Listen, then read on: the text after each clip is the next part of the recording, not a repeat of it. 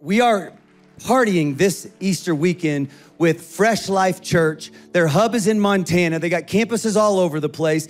Our great friends, Levi and Jennie Lusko, are the pastors. And I know you're trying to clap. No, stop. I saw it. Every time Levi comes here to speak, I say, we're not introducing a guest. He's family. And we mean that. And Fresh Life, every time I'm there and when Levi's introducing me, he says, Shawn's not a guest, he's family. And we do mean that. We've always thought of ourselves as like Red Rocks Church and Fresh Life, like we are family. We've always thought of it that way. And what I want you to know is sometimes life happens and sometimes things get difficult. And when that happens, family steps up. That's what family does.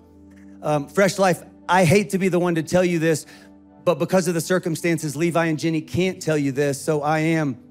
As you know, his dad has been battling cancer for the last year. And just yesterday, things took a turn for the worse. And they had to suddenly leave town and go be by his side to support him. And of course, the last thing in the world they wanted to do is not be with you on Easter. But this was just more important. And so we talked yesterday and we said, listen, this is what family does. And so now we're doing church together with you as a family. Keep Levi and Jennie and that whole family in your prayers. Red Rocks Church at every location. Can you go bananas for Fresh Life Church? We love you, Fresh Life, your family. All right, high five 3 people and have a seat.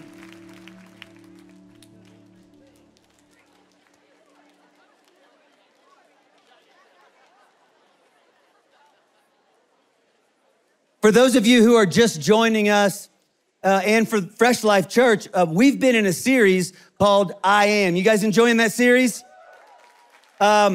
This series has been so pivotal for us and is so pivotal because what's going on is, for those of you who don't know, is 7 times in the book of John, Jesus says, I am, and then he follows it up with a description of himself. The point of this, the reason it's so important is because it's Jesus saying, I want you to know me. I'm not looking for religious activity. We're not about religious exercises and activities at this church. We want to have an authentic, life-changing relationship with Jesus himself, and we believe we can.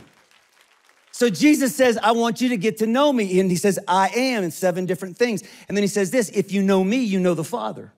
And when we know the Father, it starts to change everything about our life and we start to discover our purpose. And when we discover our purpose, we live differently and we go change the world, and that's what we want anyways.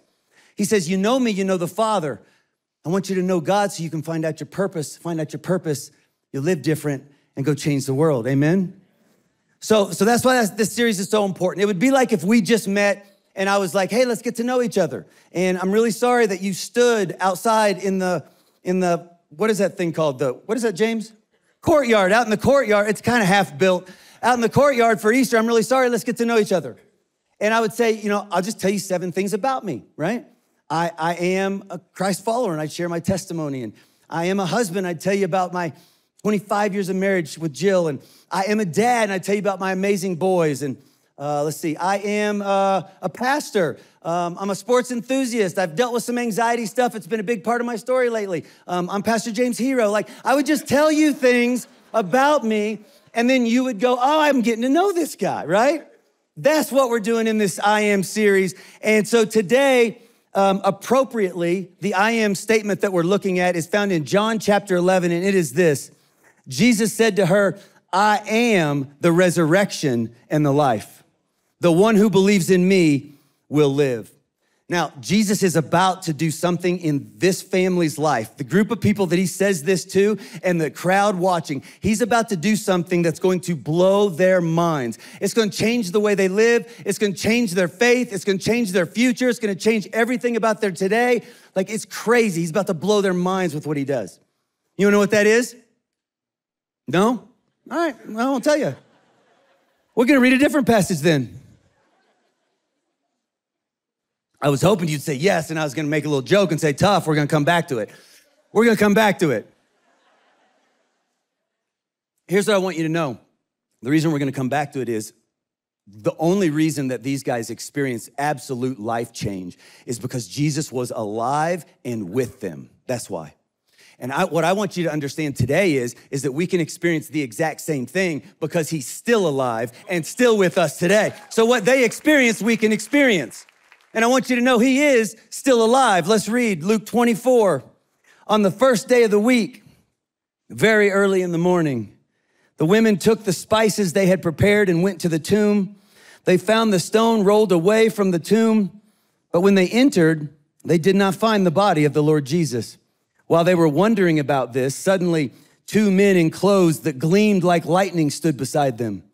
In their fright, the women bowed down with their faces to the ground, but the men said to them, "Why do you look for the living among the dead? He's not here. He has risen." Somebody make some noise. Those 3 words would change the world. He has risen. That's why we're here today. Now, maybe some of you are like, come on, man. Why would I believe in that? Like, I'm a thinker. I'm an intellect. Like, I'm not just going, what, you expect me to believe some dude just came back to life and because it happened that long ago, I'm just supposed to buy it? Like, I'm smarter than that. Maybe that's you. That's how I thought for a long time, except for not the smart part. But it is. I was like, come on, man, no. But what happens more times than that is we put our faith in Jesus, and that's what a whole bunch of us have done. But then life happens, doesn't it? And sometimes life happens, and you find yourself going, wait a minute. Is this thing real? Like I thought I felt something that one time, but like I've been praying and I don't see anything change. And look at my life and look at my situation and like, look where I'm at. And this isn't supposed to happen and it doesn't seem fair. And like, God, where are you? Like, and then sometimes when things aren't looking the way you want them to, we ask that question sometimes in our hearts and sometimes out loud, like, is this thing real? I trust any of this? Or am I crazy for believing that some dude came back to life? Because that's what this whole thing's based on, right? I don't know about you, but I have felt that. And if that's you, I just want to say this. There's a book that has changed the game for me. Would you put that slide up? It's called The Case for Christ by Lee Strobel. I highly encourage you, if you're like, man, I need some intellectual, factual, historical evidence to help me wrap my mind around Jesus being the Son of God and coming back from the grave. This is a great resource. And anyone who's in the publishing house for this book, I'd like my cut this week, you know what I'm saying? Get a hold of Kristen, she'll set it up. I want to cover a passage, though, as we get started today, that I think will really build your faith and help you get to the point where you go, it's not crazy for me to believe that he's still alive today, although a man coming out of the grave sounds improbable, right? All right, so here's what we're going to do. We're going to read 1 Corinthians 15, 3 through 8. Now, here's what I want you to know before we read it. When Paul wrote this, he's writing a letter to some of his friends in Corinth. Paul doesn't know he's writing the Bible. He thinks he's writing a letter. God knew that he was going to have this historical document put in his word. Paul didn't know, and the people who are reading it didn't know. And here's what we do know, and you can go look this stuff up yourself. Today we have thousands and thousands and thousands of pieces of physical evidence showing that what we have in the New Testament today is the same thing that they had in the New Testament then. We have all these thousands and thousands of pieces of physical evidence guaranteeing the authenticity of that historical document matching what we're reading today. So what this passage is, it is a document that we know existed in history, and it was passed around the first century church. In fact, what he talks about right here is why the first century church even got started. Here's what he says. For what I received, I passed on to you. He's like, guys, what I'm about to tell you, we've already been talking about. I've already told you this stuff, but it's so important, I got to remind you. In fact, it's of first importance. That Christ died for our sins according to the scriptures, that he was buried, that he raised on the third day according to the scriptures, and that he appeared to Cephas and then to the 12. After that, he appeared to more than 500 of the brothers and sisters at the same time, most of whom are still living, though some have fallen asleep. Then he appeared to James, then to all the apostles, and last of all, he also appeared to me. Okay, you gotta picture this.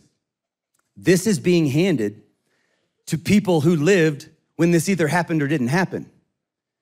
And historians believe that this was being talked about as early as a couple months after Jesus' death.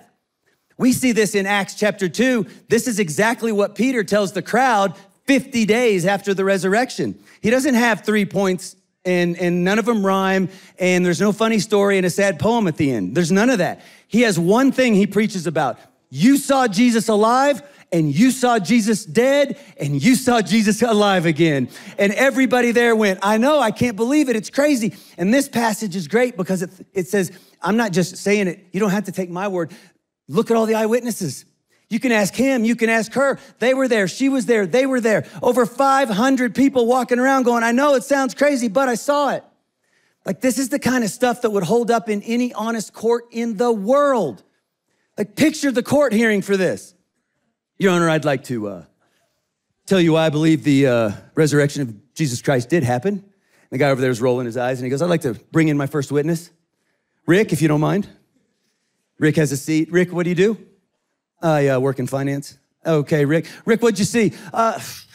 The craziest thing, I'm walking into my office the other day with a couple clients. I couldn't believe it. Like, I was there. I saw him. He was executed publicly. And there he is just walking through the parking lot. I couldn't believe it. We had to go see it for ourselves. It's crazy. I don't know what else to tell you. Like, I'm a smart guy, but this happened.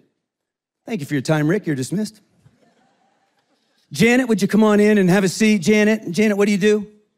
Oh, I'm interior designer. Okay, Janet, what'd you see? Well, we were walking up to a house and there was Jesus, and we couldn't believe it because my mom said she saw him, but I thought she was crazy. And then we saw him, and I couldn't believe it because we know that he was dead. I was there when he got buried. I can't believe it. It happened. All right, Janet, thanks, Gary. You're dismissed.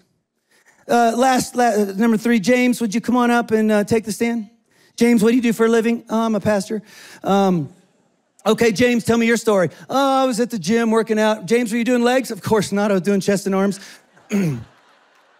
Okay, James, tell me your story. What was going on? Well, I was in the gym with my buddy Conrad, and we were getting pretty pumped up and flexing a little bit, talking to each other about how good we look. And then we went outside because we were next to the window. Our gym's over there on Emmaus Street, and we saw Jesus walking by through the window talking to a couple guys, and we ran out there. We were like, what's up? Is this real? And we talked to him. It's crazy, but it happened. And then he goes, let me bring in my 10th witness, 20th witness, 457th eyewitness. That's the kind of evidence that holds up in any courtroom in the world. Listen, here's what I love about God. He didn't say, I want you to trust me. This is my son. And then we go, how come? Why would we trust you? And he didn't say, because I said so. He said, no, you can trust me because I did so.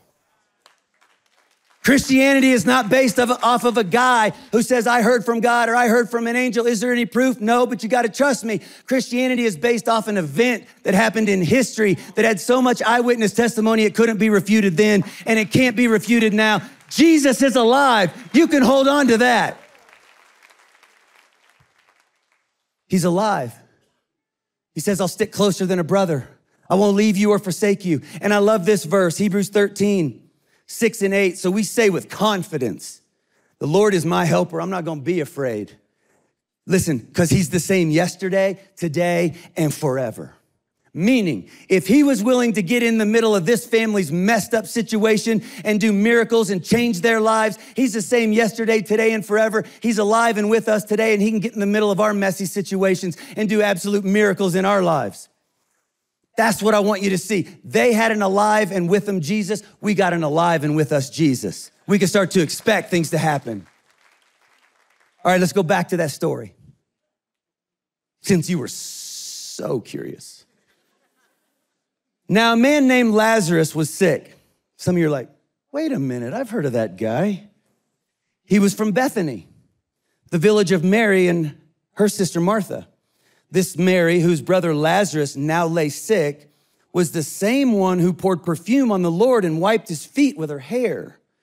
So the sisters sent word to Jesus, Lord, the one you love is sick.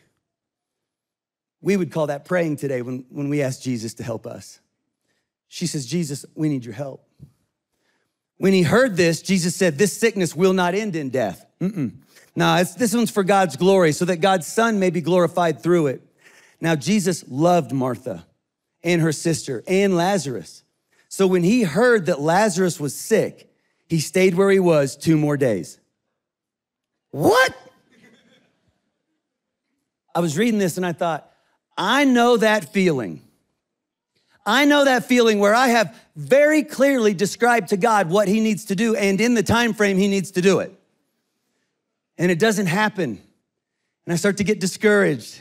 And I start to get frustrated. And I start to ask, is this thing even real? And sometimes I need to be reminded the same thing they needed to be reminded, which is he's God, I'm not. And his timing's always perfect. And he's got reasons that I usually don't understand. But because I don't hear anything right away, because it doesn't work out in the time frame I think it should, doesn't mean my God's not on the job. Jesus finally shows up. On his arrival, Jesus found that Lazarus had already been in the tomb 4 days. He's dead. Now, Bethany was less than 2 miles from Jerusalem, and many Jews had come. Here's what I love. See, remember the he's God, we're not thing? Jesus, had he come in the time frame that the sisters wanted, nobody would have been there but Jesus and the sisters. But because he wanted what he's about to do to help a whole bunch more people go to heaven, he decided, I'm gonna do this on my time, not yours, because I know if I wait a while, a whole crowd will gather around this thing. And I don't want just 2 of you to see this miracle. I want the whole city seeing this one. So his timing wasn't their timing. And so many times, isn't this true? We never understand those things till we get on the backside of it and we go, oh, that's why I felt let down for a while and like you didn't have a plan, but oh my gosh, look what you did. Yeah. On his arrival, Jesus found that Lazarus had already been in the tomb 4 days. We read all that. Okay, when Martha heard that Jesus was coming, she went out to meet him, but Mary stayed home. Lord, Martha said to Jesus, you know what this feels like? If you'd been here, my brother would not have died. I heard a promise that said you loved me. I heard you cared about me. Heard you have a plan for me. Well, we asked you for help. We begged you for help. We've never needed you more. And you know what you did? Nothing. One of the sisters doesn't even come out to greet him. She's like, what's the point now? He's dead. It's gone. It's over, Jesus. You could have helped, but you didn't. Come on, we're in church on Easter weekend. We got to be honest this weekend, don't we? You know what that feels like? God, I've been asking you to help us with this financial situation, and it doesn't seem to have changed. God, you see this relationship that's breaking my heart, and it's not changing. Like, you know the dream you put in my heart. How come I can't seem to get anywhere on it? You know the diagnosis. We're begging God. How come nothing's, right? We know how that feels. See, what they thought was, because Jesus didn't do what they wanted in the time frame that they wanted, they assumed what we often assume, which is he must not care, he must not be listening, he must not have a plan, he must not be working in my situation. Couldn't have been farther from the truth. Jesus had never cared more about this family. Jesus had never had more plans for this family and their future. Jesus had never been working more things behind the scenes that they didn't understand. See, what we need to be reminded is the whole resurrection, like it's so crazy. And what it always reminds me is like, he just does it in a way that I wouldn't do it. Same for you. And what we need to know sometimes is, yeah, I've been asking God to do something and I haven't felt like a whole lot of distance has been covered and it's not changing. And what I need to be reminded of and you need to be reminded of sometimes is he's always with us, even when we can't feel it. And he's always got a plan, even if you don't understand what it is. And he's always working behind the scenes, even if I can't see it. And the same is true for you and the same is true for these sisters. Jesus said to her, your brother will rise again.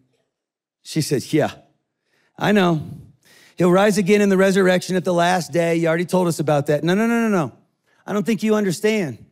I am the resurrection and the life, and the one who believes in me will live. I am the resurrection. I am the standing up. I am the rising up. I am the back to life. And because I am the resurrection, I can change your life in the here and now. I can change your life for all of eternity. Because I am the resurrection, there's nothing in your life I can't handle. I am the resurrection and the life. They wouldn't think that meant a whole lot yet. But Lord, skip down to 39. But Lord, said Martha, the sister of the dead man, by this time there's a bad odor. Like he's been in there 4 days. Please don't ask us to roll this stone away. Please don't ask to look at the body. Like, we want to remember our brother the way we saw him last. We know what happens to a body in these types of tombs in 4 days. We know how bad it's gonna be decayed. We know what it's gonna look like. We know what it's gonna smell like. Please, Jesus, don't do that. You didn't do what you could have done, and we don't get it, but it's too late. Jesus said, didn't I tell you that if you believe, you'll see the glory of God? Jesus called in a loud voice, Lazarus, come out. And the dead man came out. The greatest miracle this family would ever see. And here's what occurred to me as I was reading this. A bunch of you, you're like, I've been in church for a while. I heard that story. What's your point? Here's my point. These girls, their prayer, their biggest request was to have a sick guy get well. Jesus said, I'll do you one better. I'll have a dead guy come back to life. Because see, I do things that are above and beyond what you could ask, think, or imagine. He's saying, girls, you're praying for something you've already seen me do. Why is that the height of your prayers? Why is all you ever pray for is what you've already seen me done? What if I want to do something in your life you've never seen before? And the only way you're going to see it is if you let me do it in my time, in my way. Listen, everybody watching, this family, because Jesus didn't do it in their time, this family will never be the same. Their faith will never be the same.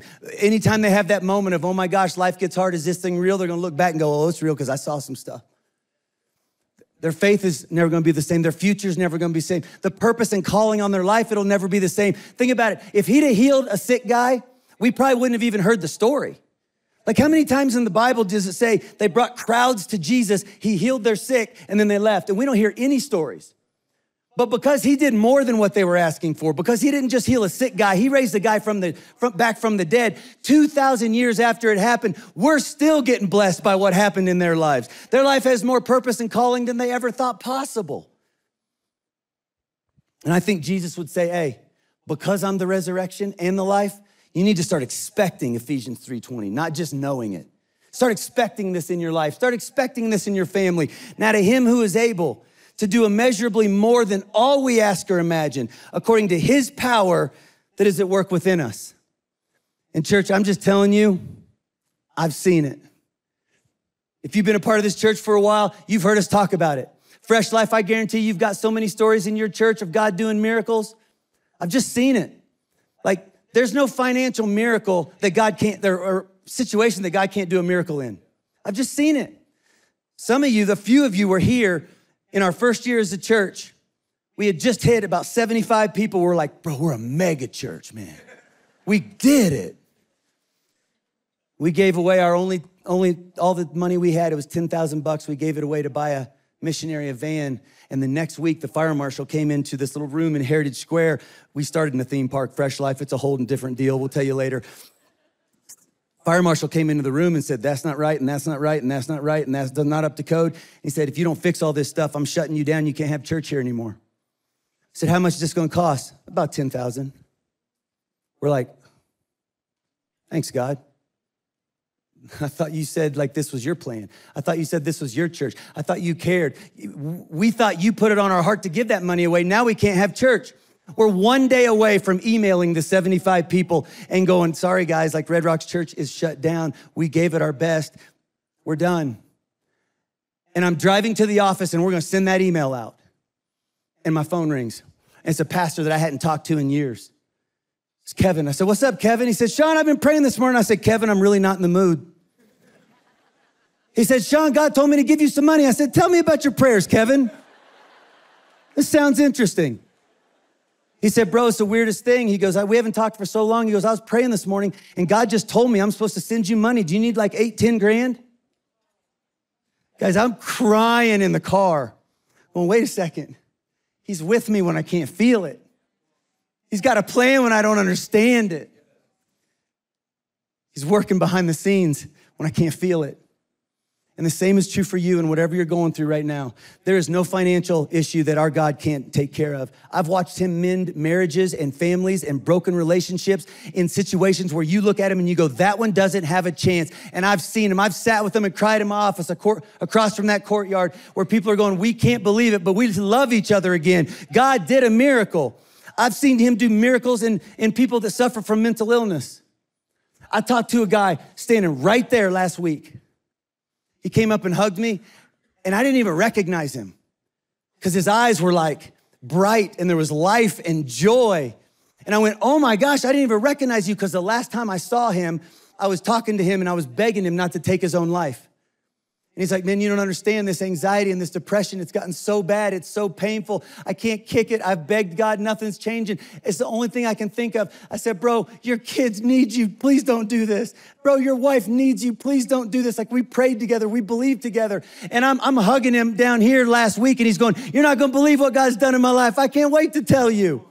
God does miracles. I've watched him heal people with physical illnesses. I stood out in that lobby this year and had an amazing lady show me a video of her riding a mountain bike on her phone a year after the doctor said this brain tumor can't be fixed. But see, Jesus said, I'm the resurrection and the life. There's nothing that I can't revive. There's nothing that I can't redeem. There's nothing that I can't bring back to life. I've watched him save lives of people that you look at and go, not a chance does that one happen. No, I've just seen it. A couple months ago, I told you about a friend of mine named Cy, and the first time we met at church. I was thinking about him and his family this week because, and some of you know this story, but there's part of it I've never shared. I said, man, how's your week been going? He's brand new to the church. He's like, well, man, I grew up in gangs and I've had a rough week. I'm like, what's up? He said, my best friend was in a drug deal this week, and he got shot multiple times in the chest, and they put him in the trunk of his car and lit his car on fire, and he burned to death. It's like, so I don't know if this God thing's like for me. And in the back of my mind, I'm going, I don't either. I mean, it is, but I don't know if you're ever going to want it. Cy ends up giving his life to God. Melissa gives her life to God. They're some of the first two people that got baptized at the church.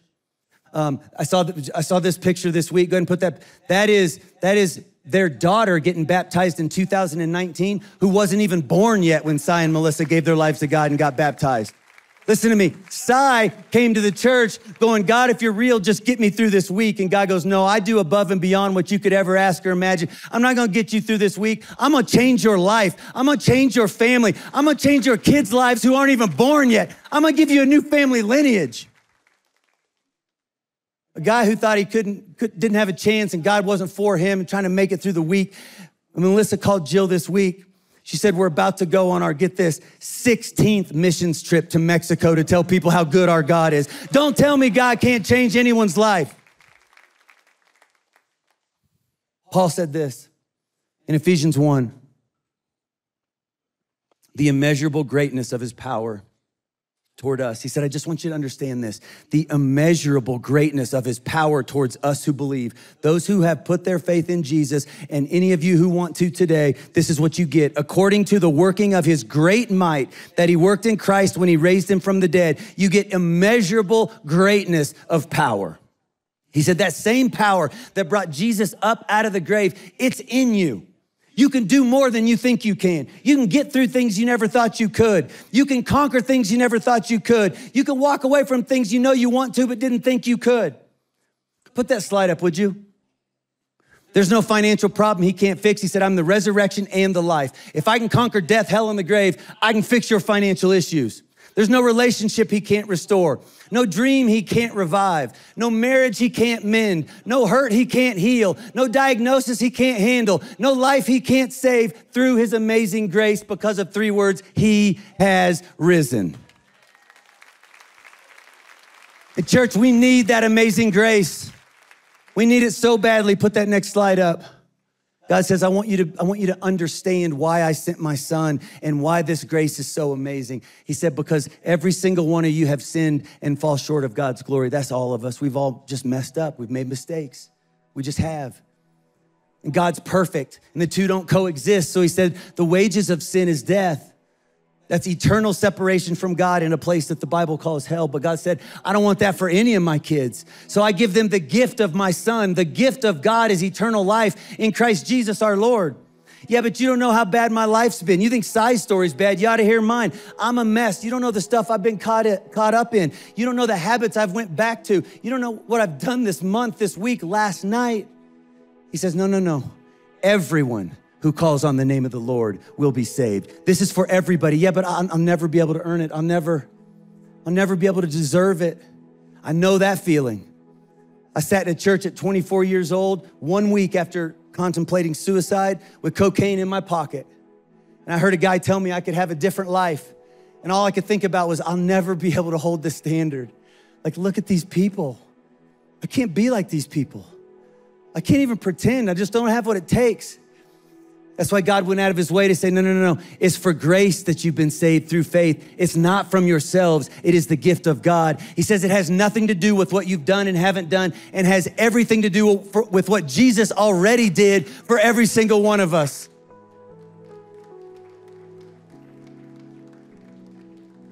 I asked my wife in closing, I said, babe, this is my 19th Easter. I'm running out of things to say about the resurrection.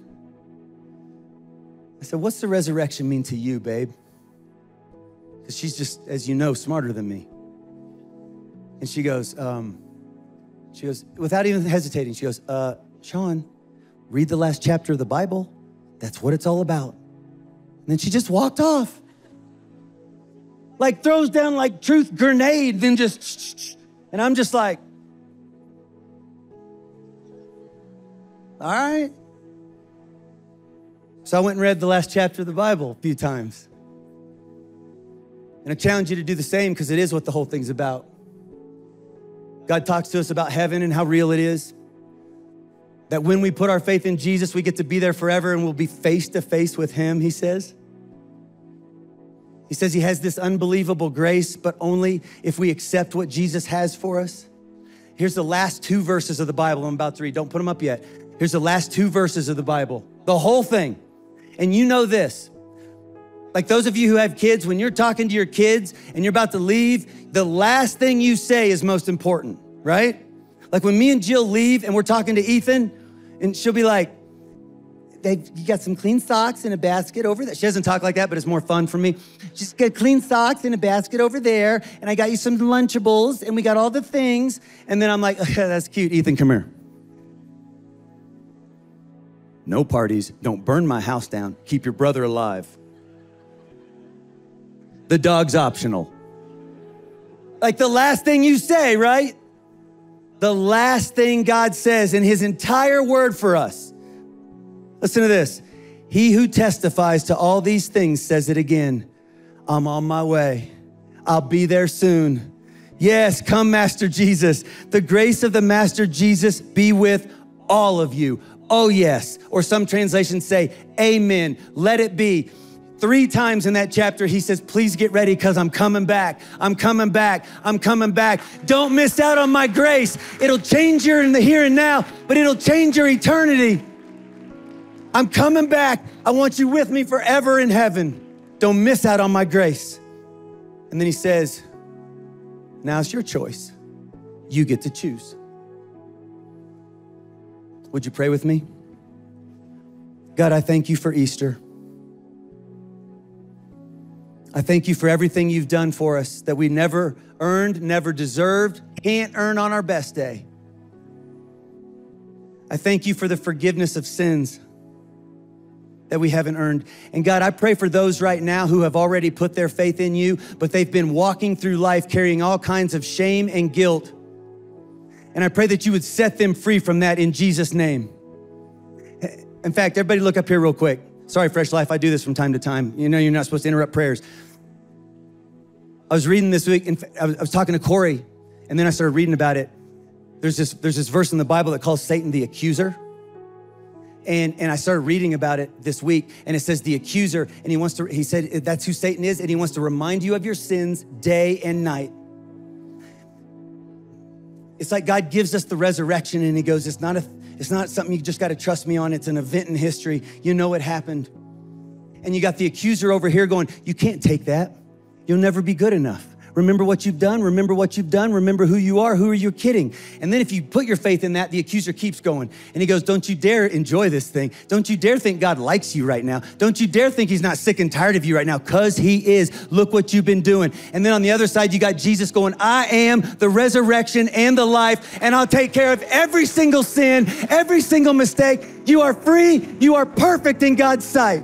And we stand in the middle, and that too is our decision. Who do I listen to? Do I listen to the accuser and keep carrying this guilt? Or do I listen to my Creator and walk in this freedom? Prayer part 2. God, thank you so much that we don't have to listen to the lies of the enemy. We can walk in freedom because of you. With everyone's head bowed and eyes closed, I'm gonna ask 2 questions. I just wanna give you a chance to respond to what God might be doing in your life today. The first question is this: you've already given your life to God. But the truth is, you know, I need his power. I'm already saved, I'm already a Christian, but I need his power because we're going through some stuff right now, and I need to be reminded I have that power within me, and I need to experience it right now. If that's you, raise your hand, and I'm gonna say a prayer for you and your family. Yeah, a whole bunch of us. Okay, the second question is this: I've been up here talking, but the truth is, God's been speaking to your heart, and you know it. You know without a shadow of a doubt, like, this is it. I don't know how this is gonna go. I'm not even close to perfect, but I need to ask him to forgive me of my sins. I need to say yes to Jesus, because when he comes back, I wanna be ready. I wanna have his spirit in me so I can get through things I never thought I could get through. And most importantly, I want the ultimate prize. I want heaven forever. And so today, on Easter weekend, I say yes to Jesus. If that's you, raise your hand. You say yes to Jesus today. I accept your forgiveness. I accept your love. I accept your life. Thank you. Yes, yes, I see you. I see you. I see you. Yes.